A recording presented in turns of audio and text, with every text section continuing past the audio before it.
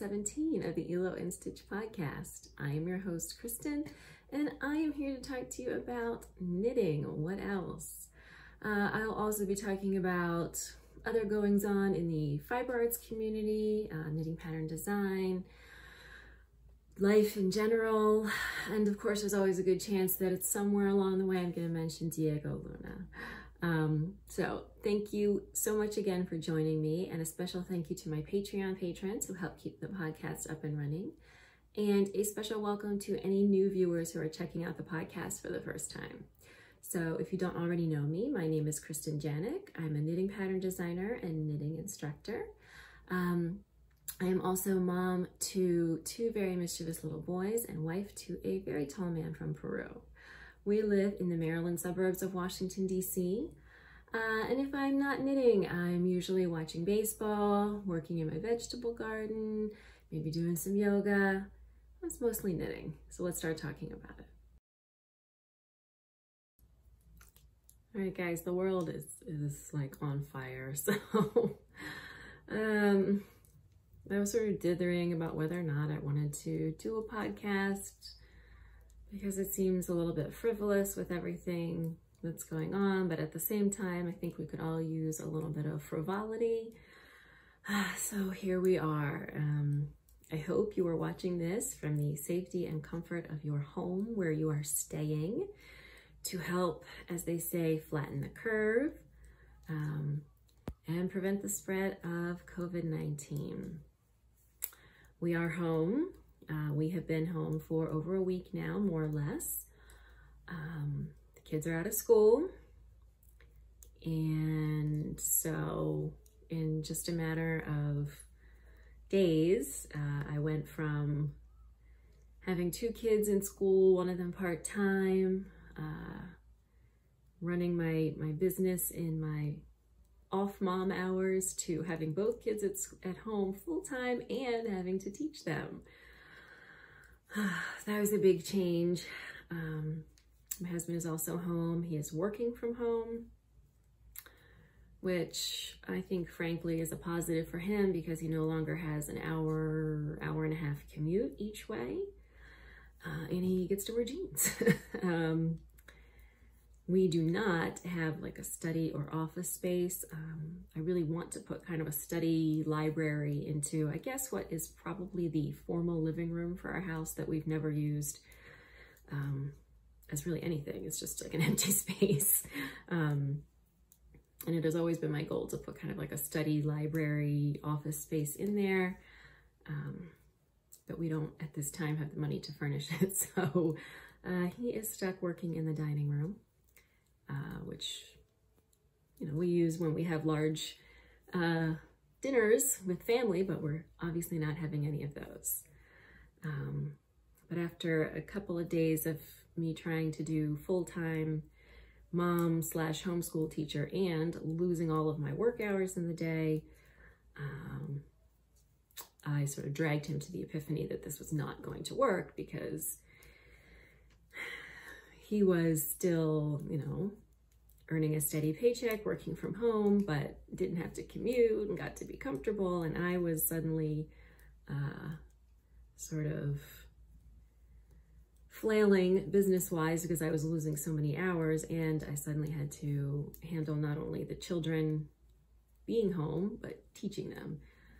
So we worked out a schedule where I get a little break in the morning and again in the afternoon where he can sort of be on call for work if anything urgent comes up, but he can play with the kids for an hour or so and I can get a little bit of work done at least. So that is what is happening now.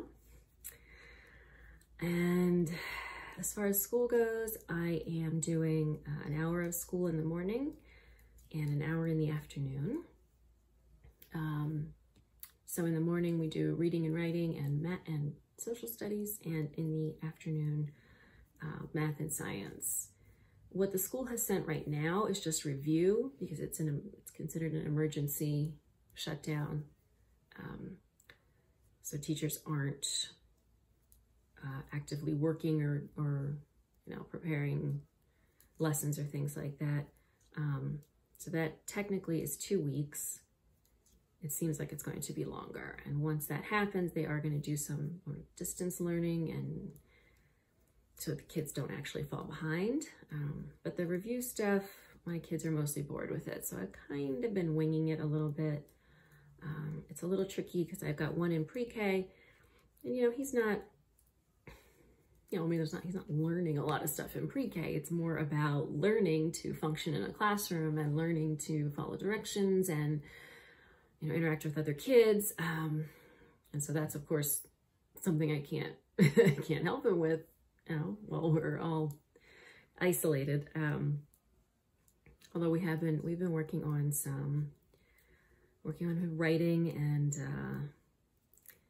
it's hard, you know, since he is mostly nonverbal, it's hard. He can read, you know, but he can't, like, reading out loud doesn't work that well for him. So we've been doing, you know, sort of basic stuff, counting and things like that with him. And then JJ, he's a very smart kid. So he was already, before school stopped, telling me that he was bored in math. It was all repetitive and he didn't like it. So I've been kind of plunging ahead with him, you know, still doing reading comprehension and writing and all that, but moving a little bit forward in math and doing multiplication tables. School really didn't send anything for science or social studies. So I've been using some online resources, Brain Pop Junior, Pebble Go. The Scholastic website has some stuff for kids where they've got like a read along and watch along kind of thing, that combines like an animated story with an informational book that you read. So, and I got them in a science experiments book, which they always enjoy. The more potential for mess, the better. So we are just plugging away at that. We have mostly been staying home. Other than the grocery store, we have gone out twice. The first time was that we had been trying to get an appointment at one of the autism centers that are nearby, and there are two in Maryland. One is Children's National, and the other one is Kennedy Krieger Institute. And for both, you generally have to wait a year to get an appointment. But with everything that's going on, they had a cancellation, and we were able to get an appointment at Kennedy Krieger last, was it Friday? I can't even remember. No, it was last Wednesday for JJ. So we went up there and did his evaluation, and they did give a diagnosis of autism spectrum disorder. Said he's very high functioning. You know, his issues are primarily going to be socialization, which we already knew, and anxiety, which is not really a surprise. He's always been the child that what if, and overreacting to everything. So their recommendation is to get him involved in some social skills groups. Of course, we cannot do that right now, so that's just kind of on hold. And then they want to do a neuropsychological evaluation, which is, I guess, what we used to think of as an IQ test to see where his strengths and weaknesses are. He may have some, you know, academic areas where he is, I guess, what they would say gifted, and then maybe he needs, you know, to move a little bit faster than his classmates in those areas, and we'll deal with that. But again, that appointment is probably going to take a year, and obviously can't happen until things are not on lockdown. And then the only other place I have been is that Friday I went and got my hair colored, which was supposed to happen the previous weekend, but I woke up at 2 a.m. puking and was up for like 3 hours, and I was supposed to have an appointment the next day to have my hair colored, so I had to miss that. She was very kind to reschedule it before everything went into complete lockdown. So I went, I walked in, and the salon was basically empty. Just a few employees were there, no other customers, and it smelled like a pool. They had been cleaning and disinfecting so much. But it was mostly sitting there by myself waiting for my, die to set, and minimal interaction with anybody else. So other than my colorist, that was it. And that is it. We have been at home, trying to keep the kids busy. We do live in a suburban area, so we are able to go for walks when the weather is good. Unfortunately, this time of year it tends to be really rainy. So that is, we have been having some on and off warm days, which is nice, but we've also been having a lot of rain. So, and we do have a backyard the kids can play in. Other than that, we did a little FaceTime with family, but we are closed up and in the house like we're supposed to be. And I hope you are as well. And now let's start talking about something a little more cheerful, knitting. All right, for Adelante, this episode, we are home, so it seems like I should have more knitting time, but again, the kids are here, and we had some back and forth trying to work out a schedule where I could still have some work time. So I'm not really behind on anything, but I feel like I could be doing more. But so I am working on several things though. The biggest one is this monstrosity. This is the Hairspray and Radio Shawl slash Schlanket. That's cute. Slash Schlanket, which if you're not aware is a combination of shawl and blanket. So this is a great big cozy worsted weight shawl that I am hoping to publish at the very end of the month, but as you can see, it's not done. I still think I can make it happen. I know we're really close. I remember when you're watching this that I actually recorded this several days earlier. I have finished one side. And so what this is you start by knitting this cable column, and you knit that with just the worsted weight yarn, which is Neighborhood Fiber Company Studio Worsted. Mohair. And then along one side of the column, you pick up stitches for one wing of the shawl, and then you start holding double with the mohair, which is Neighborhood Fiber Company Loft in the color, the worsted weight, the color is Shadow, and the mohair, the color is Broadway Market. And so then it moves into this slip stitch pattern. Here you can see how nice and fuzzy that is. And you can see it's a little wrinkled at the top, but that's gonna, when I stretch it out blocking, that's gonna get fixed. And then we have some very, very squishy fisherman's rib. And this is nice and stretchy. So this is gonna block out even bigger. And then I drop the mohair and just knit the last bit in a twisted rib. Yeah, nice, lots of stretch here. And then at the end, I'm probably gonna put tassels on the 3 corners. So I finished the one side. I have started the second side. And this is a nice, easy knit. So the slip stitch, this is very easy, and it's easy to memorize. And then the fisherman's rib, once you get the hang of it again, easy to memorize. You're just decreasing along one edge to make that triangle shape.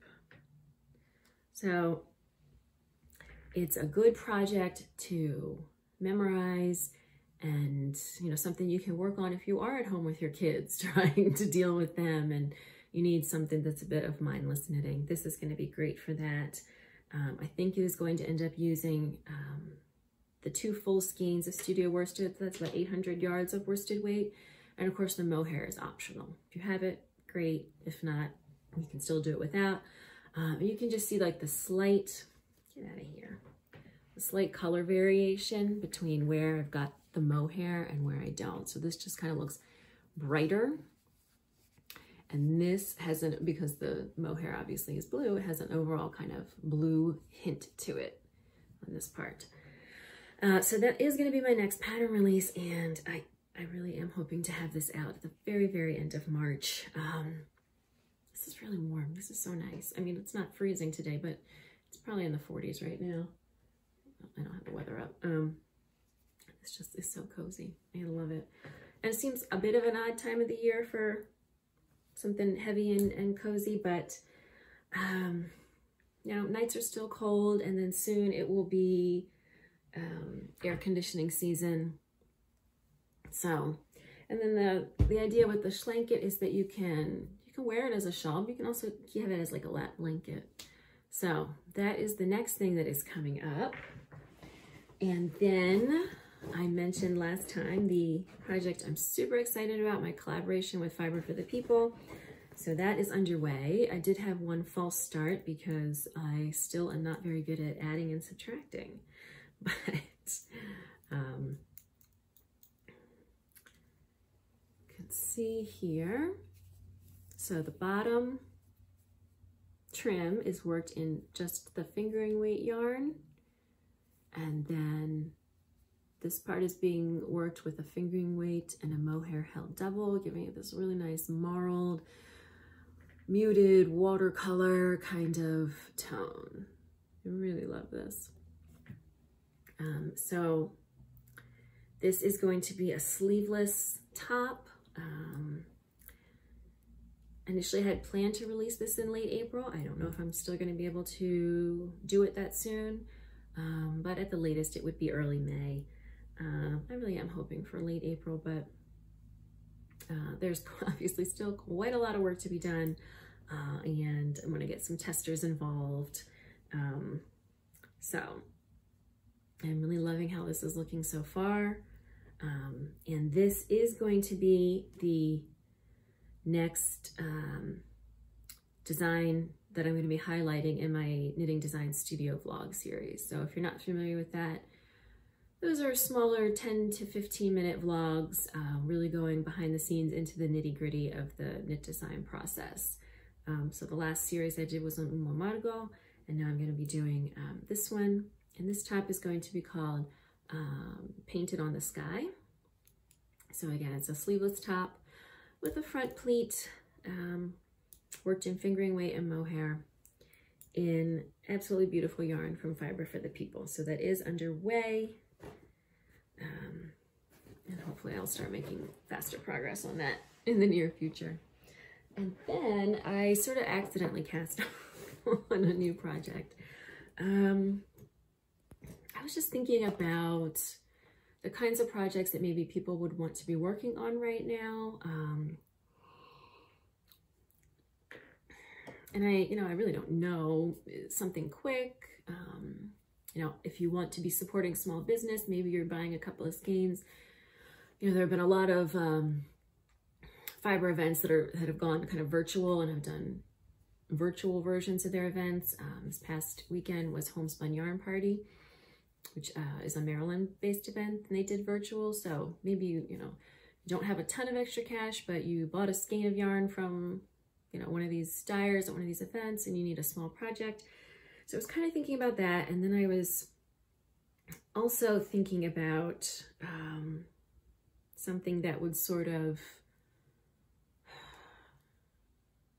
go along with the whole stay home, don't touch your face, wash your hands, everything that's going on. And I thought maybe a quick cowl that can be pulled up over your face as kind of just a reminder. It's a quick project, and I wanted to play with this idea I had of working 2-color brioche using the one color as a single strand of a yarn, and then using the second color as that same yarn held double with mohair. So this is what I have so far. So I started at the bottom. This is a DK weight yarn from Little Skein in the Big Wool. This was supposed to be her Rhinebeck colorway, and then she ended up not Rhinebeck, but Indian Tangled. She ended up not vending there, but she still released it online. So I think it's called Autumn Light, as I recall, and this is her DK base. So I started here from a tubular cast on, twisted rib, and then I started this 2-color brioche. So you can see, hopefully it's going to focus, on this side, the knit columns are just the DK, and then the pearls are the DK held double with the mohair. Well, in this case, it's not mohair. It could be, but I am using this. This is Chelsea Luxe, I don't know, Dream, which is baby cereal alpaca and silk. The colorway is called Rose Gold. Somebody said it looked like cotton candy, and that's absolutely perfect. So I picked this up at the Knot House pop-up, the indie pop-up last year at Maryland Sheep and Wool Time. Been marinating in my stash since then. But you could also use a lace weight mohair. So yeah, you can see the knit columns are just the DK, and the pearls have the mohair. So on this side, it kind of looks like the knit columns are standing out on sort of a cloudy background. And then on the opposite side, you can see knit columns looking all fuzzy and the background being more solid. So I just wanted to play with that idea. So far, again, this is just, you know, it starts from this little bit of twisted rib, then it goes into the brioche. I'm not sure where I'm going to go from here. I mean, the main body of the gown, you know, I want to be this brioche. I want to do something sort of on the top half. What I'm thinking about is maybe a long hem of just the DK weight in a ribbing, and then picking up inside the ribbing and knitting sort of a layer of just the lace weight, and then attaching them at the top so that either way that you're wearing it, you can either pull that up over your face or you can fold it down. And regardless of which side is showing, you're going to have something that looks nice. Or you're going to have some ribbing, or you're going to have this little layer of lace weight. So again, this just like jumped on my needles on Sunday night, and today is Tuesday. I don't know, time has lost all meaning. I have no idea. So I'm making steady progress on it. If you're not familiar with 2-color brioche, it is a little fiddly to get used to, but once you get used to it, you develop the same muscle memory that you do with any other kind of knitting. So it's just kind of like knitting ribbing with an extra step. So a mindless project, and I think I'm going to try to get that going for a quick release in April. We shall see. Again, that's just going to be a quick, simple project. You know, when you need something that's just maybe a little treat for yourself, that's not too involved and easy to memorize. So we'll see. That is everything I have been working on. I have one more magazine sample and design that I need to really get moving on, but I've just been procrastinating. It's not due until the end of April. So I do have time, although it is kind of a big project. I do need to get started. I guess I'm just feeling not as inspired by it as I once was, but I do need to get started on that. And otherwise, that is pretty much all of the designs I have been working on the last few weeks. So when 2020 started, which feels like a million years ago, I set up some goals for myself for the year, and one of those was to have a design published in Pom Pom magazine, or Pom Pom Quarterly, which, if you're not familiar with, is sort of an independent knitting magazine that has become very popular. And you really are seeing some very talented designers in there.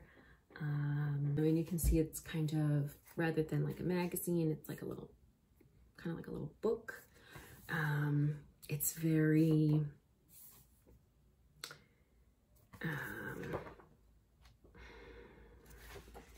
you know, sort of these hand-drawn schematics and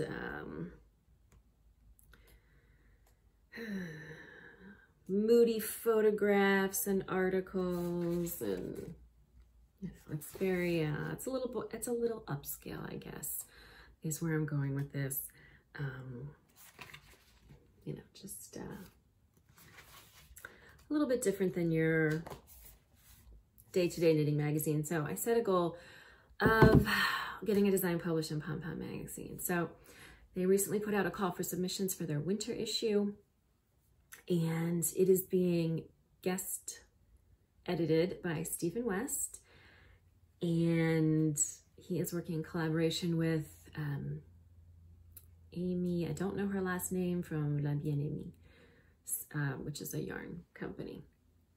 So if you're familiar with Stephen West, it is like bold colors, textures. So I really wanted to submit something. I don't want to be entirely outside my wheelhouse, you know, bright colors and crazy, bold geometry. That's not really my thing. But I'm just trying to figure out sort of a way to maybe balance the two. So I sketched out a design the other day that I think I'm going to move forward and submit. These are not shoulder pads. It's just that every time I try to draw a saddle shoulder sweater, it looks like shoulder pads. They're not shoulder pads. They're saddles for a saddle shoulder sweater. So what I'm kind of doing here with this is saddles and a rolled collar in a mohair lace weight. Then, you know, body of the sweater, relatively plain in, it's winter, so I'm going to say maybe a DK weight. Then use again the mohair for a kind of cinched ribbed waist. And then finish out the body with, again, this idea of combining the mohair and the main yarn in a 2-color brioche, with the sleeves being marled, holding both colors together, or both yarns together. So that's sort of the concept. I still need to swatch and write up the proposal. We'll see. That's kind of the idea I have. I missed the chance to submit for the fall issue. I'm not sure what happened. I don't know if I just, the theme wasn't working for me or whatever. I know I didn't submit for the fall issue. This would be published, I'm trying to remember. I definitely read on their thing. It would be published, even though it's for next winter, it would be published this year. So fingers crossed. That is one of my goals for the year, is to get a design published in Pom Pom. So there you have a little peek inside my sketchbook. Hopefully that will come true. Okay, I have a new segment for you in this episode. UFO invasion. In this segment, I am going to dig out some of my long ignored, unfinished objects and show them off. And you know, feel free to leave a comment. Let me know if you think I should actually finish them, or if it's time to cut bait and unravel. So in the last episode, I showed you a swatch that I had knit with some, let's see if I still have it here, with some leftover yarn that wasn't really leftover, that I had sort of pillaged from, no, I don't know where it is. I lose everything. That I had pillaged from a different project, an unfinished object. So I thought I would actually show you that today. So this is the progress I had made on the Mesmeric cardigan. This is a saddle shoulder colorwork cardigan. It was published by Knitpicks a few years ago, so it is worked in Knitpicks palette. And I had done the saddles, and this is colorwork flat. This is not fun. And then I had started the back. So if you're not familiar with saddle shoulder construction, you knit these panels that go over the shoulders like this, and then you pick up for the back and work down to the armhole. You pick up for the front and work down to the armhole, and then you can join in the round. Alternately, you could put steeks in for the armholes, and in this case I know there's a steek for the front, and I think possibly eventually there are steeks for the armholes as well, but at this point you're still working flat. So this is the back, and I love the colors for this.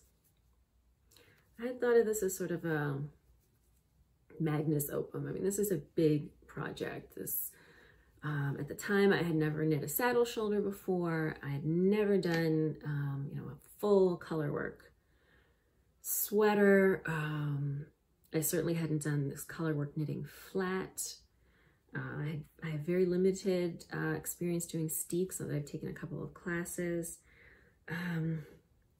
So this just had a lot of new techniques and things that really made it a big project for me. And arguably, I've done kind of the hardest, almost the hardest parts. I've done all the flat colorwork knitting and picking up, and this has short rows done in colorwork, which is a real pain in the butt. And then, you know, this is a project that requires a lot of concentration and focus, and I have 2 kids and just limited amount of time, and my knitting time is mostly spent on my own designs. You know, I mean, you got to be reading from a chart and, you know, working out what your size is and making sure you're not following the chart instructions for the wrong size, and then doing these short rows, and then I still have the front, you know, the front upper part all the way down to the armholes, and then, you know, once it got worked in the round, that would be much easier. But it's just a lot of work getting there. So this has been on hold for several years. I'm also, I mean, I love these colors, the autumn sort of tones in here, but I'm not entirely certain I would wear this very much. It is, I mean, it's really beautiful, but I just don't know if I would wear something kind of so bold and geometric. And so, UFO invasion, that is one of my long-suffering unfinished objects. I would love to hear your comments. I don't know. I just don't know. Am I ever going to finish this? Probably not. No. You never know, I guess. So, next time, I'll share another one because I've got a whole lot of these. All right, news and notes in this episode. I do have a couple of things to tell you about. The first is that I recently uploaded a new Learn to Knit series here on my YouTube channel. So obviously most people watching this probably already knit, but you know, you might crochet, or maybe you just like hearing people talk about knitting. That would be weird, but whatever. To each his own. But you might know somebody who would like to learn to knit, and you could share. So this is a new series of short tutorials. Most of them are about 10 minutes. The longest one is about 20. It's 5 tutorials plus a video on sort of an introduction and the materials you'll need.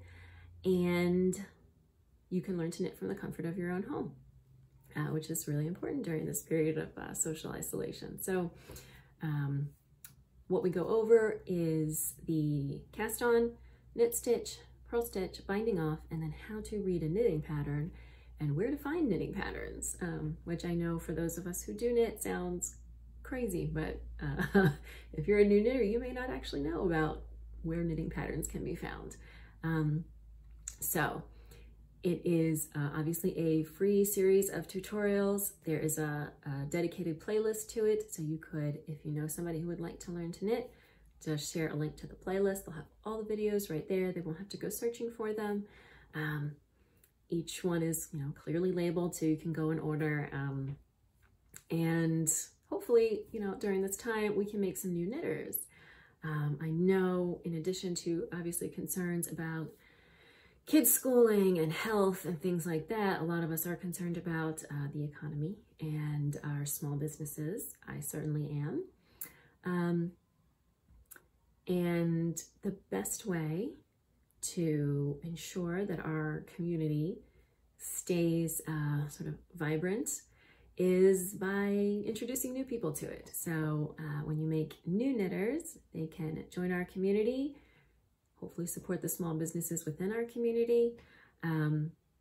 It's a win-win for everybody. They get a new hobby that will keep them busy while we're all stuck inside, and hopefully it will stick and they will keep doing that knitting after whenever this isolation is done. So if you know somebody who might be interested in learning how to knit, I hope you will share that with them. Another piece of news, because this, you know, again, has been a very trying time for a lot of us. We're trying to find a balance, I think, between, you know, doing nice things for other people, but also trying to keep our small businesses afloat in what is looking increasingly like a recession. So I have seen, you know, yarn companies maybe giving away patterns. That's great. If your primary product is yarn, then you can kind of afford to give away patterns as a bonus. But if you're like me and your primary product is patterns, if I just give them away, then I don't have a business. So, however, we do want to, you know, put a smile on your face, keep your pattern library big and healthy during this time where we're probably all doing a little bit more knitting. So all of the patterns in my Ravelry shop, including the ebooks, are 25% off through the end of March, and you don't need a coupon code or anything. So there is, you know, a link down below and in the show notes to my shop. Just add them to your cart, automatic 25% off. So you get a little bit of a discount, and I get to keep making knitting patterns for another day at least. And then the last bit of news I have is some good news, and that is that I recently hit 500 subscribers here on YouTube. I know for many YouTubers that is a pretty small number, but for me, it's one I've been working towards slowly, and we finally did it, yay. So in honor of that, we have a giveaway. So all you have to do is be a subscriber. I'm just kidding, I have no way of checking that. It just tells me how many I have, not who they are. But if you are watching this episode of the podcast, leave a comment down below about anything. Just leave a comment and you'll be entered to win. The winner will be announced in the next episode of the podcast, which will be sometime in early April. I don't have an exact date that the contest will end.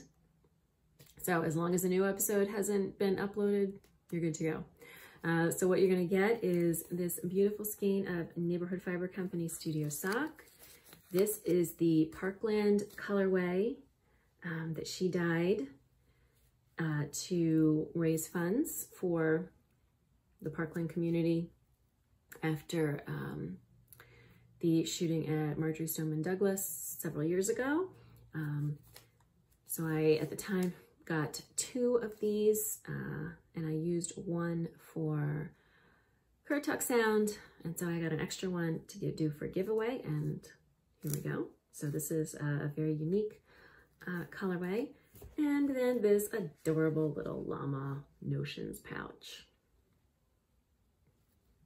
Isn't that so cute? I love it. So again, all you have to do, leave a comment down below, preferably saying something nice about my podcast. And also, you know, I can't check if you're a subscriber, but it'll be a really good thing to do. So we can, we've passed 500 and we can start working toward 1,000. So 500 subscriber giveaway. All you gotta do is leave a comment and I'll announce the winner in the next episode of the podcast. Thank you so much for joining me for episode 17 of the Hilo Stitch podcast. Links to everything that I've talked about can be found in the show notes at mediaperuana.com/Hilo-Stitch. Special thank you to my Patreon patrons whose support helps keep the podcast up and running. If you would like to learn more about supporting Media Peruana Designs and the Hilo Stitch podcast and learning about the bonuses and perks and freebies that you can get by doing that, you can find more information at patreon.com/mediaperuana. If you enjoyed the podcast, please like, comment, share, subscribe to the channel, all things that help boost the reach of the podcast so we can get some new viewers. And if you are looking for me on social media, you can find me on Instagram and Ravelry as Media Peruana. And I will see you next time.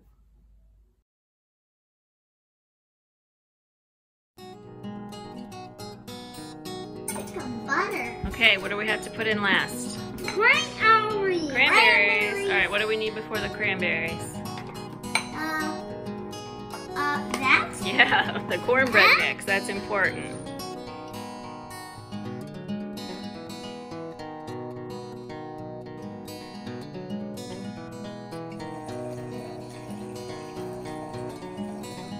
Time has lost all meaning, and we just drink wine whenever we feel like now.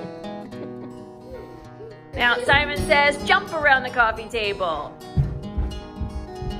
Hop, hop, hop, like a bunny.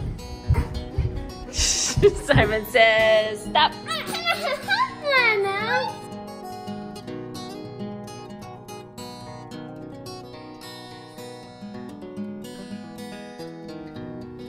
Something that would keep the squirrels out of the plant here.